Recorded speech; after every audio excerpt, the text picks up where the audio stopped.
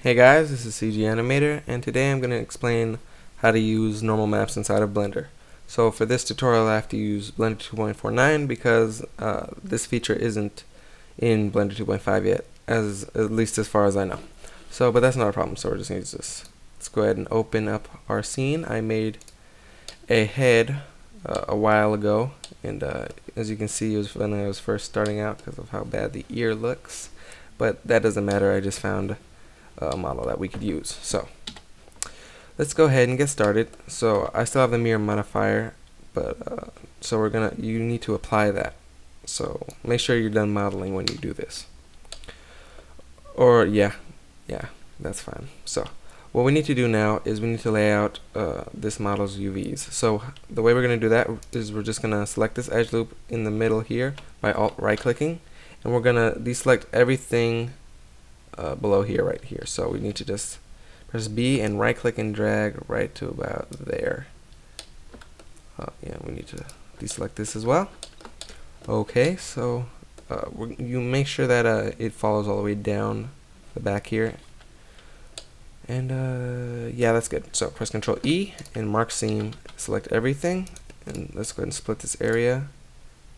Go to the UV image editor and then press U, unwrap. And we have a very neatly structured UVs here.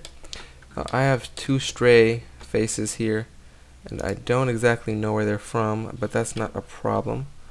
It doesn't really matter, it's just a tutorial. So press L to select this and just move this over just so that there's no overlapping faces. Okay, so now that we have that, we're gonna go ahead and turn off our subsurface modifier for now. Now we're gonna go ahead and take this model. Let's rename this from plane. Let's call this just model. Okay. Now we need to press Shift D to duplicate the model. And make sure that you duplicate it after you lay out the UVs. And now we're going to take model 001 and move it with M to layer 2. Let's go over to layer 2. And now that we have that, let's go into sculpt mode. And before I go any further, let me just explain what normal maps are. Normal maps is when you sculpt something or add a lot of detail, like in Blender's sculpt mode here or in ZBrush, you can't possibly get that much detail with a low poly model like this. So what you have to do is you have to model all the detail with a really dense model, and then you have to export all that detail into a map and apply it to the low poly model. So that's what we're going to do now. So we need to add some some density to this. So you can see here we only have 900 vertices and only 900 faces, so we need to get that up. So we need to add multi-res, and think of this like adding geometry inside of ZBrush. It's the same thing, and that stands for multi-resolution. We're going to go ahead and add level, add level, add level, and that should be fine. 57,000. So what we're going to do is we're just going to add a bunch of bumps over her entire face. So what we're going to do is we need to add a texture. So let's go ahead and add a new material to this. Go to the texture panel, add new, and let's go ahead and add a wood texture. Ring noise, and turn that to hard noise. And that looks cool. We can turn up the contrast if you want, like so. Okay, now let's go back over here to the editing tab. Let's go to texture, go down here, and let's add that texture to be manipulated so we can add that noise. So let's turn the strength up, let's turn the size up, and to make sure symmetry's on so you don't have to do it as slow. And we're just going to add some random bumps around her whole head.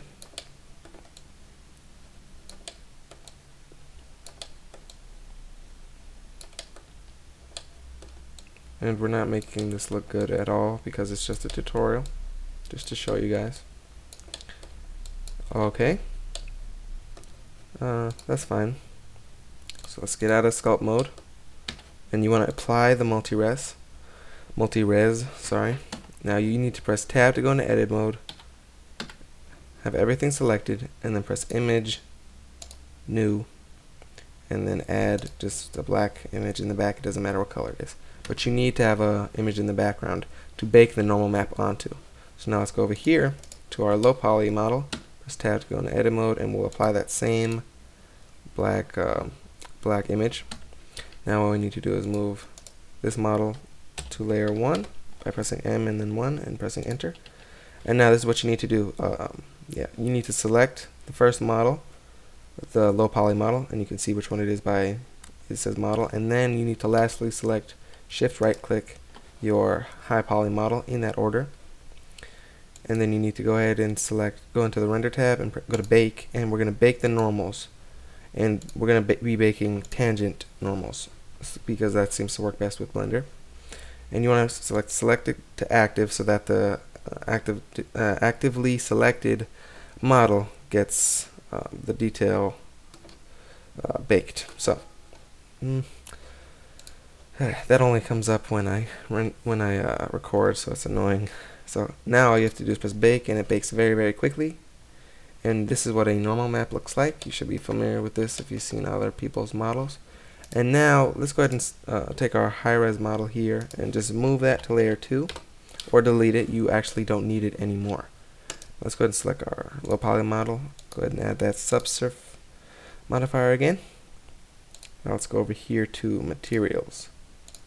Add new material. Let's turn the specularity down. Okay. Let's go over here to add new image. Oh, one more thing. You need to save this image off. Otherwise it won't show up. So you need to save it. Just as my desktop. Let's just call it normal map tutorial. Okay. So now that we have that, just load it up. You can see we have it right here. And here's something that's very important. You need to select normal map right here. Otherwise, Blender won't know that it's a normal map and just treat it like it's a normal image. So now, let's go ahead and go over here to map input, UV, so that the image is spread across as we had the UVs laid out. Now let's go ahead and turn off color because we don't want this weird color affecting it. Turn on NOR for normal map and turn that to 1 so it affects it as much as it has it here. Now all we need to do is render it out. So if you press Alt Z to go into textured mode, you can see it's not looking so great. So what we need to do is go over here to shaded view, and that seems to fix it fine. Okay, and then we're just gonna give it really basic lighting here.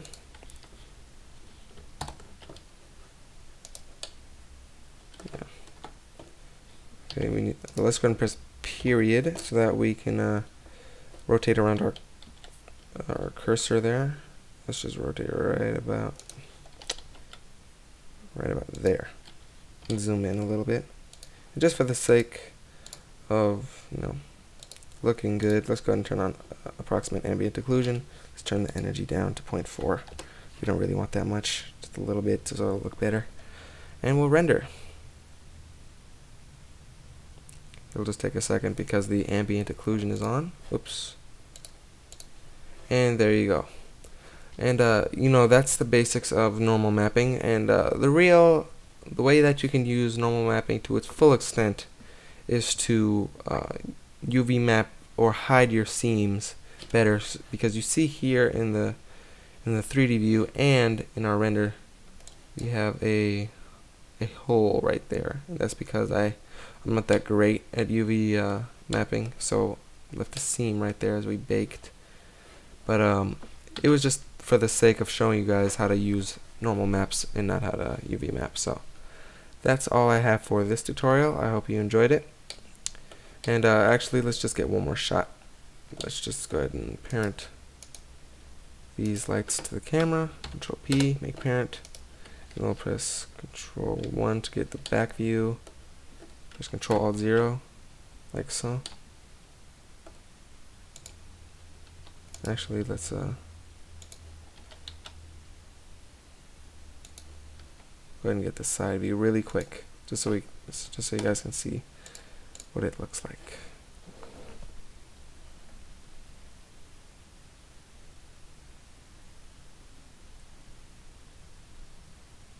Okay, yeah, you can see it got all that detail just like we had. Okay, so now you guys know how to normal map, and this is a great way to add your detail from your high detail to your low detail models for animation. So I hope you guys enjoy this tutorial and be sure to watch future tutorials. Alright guys, thanks, bye.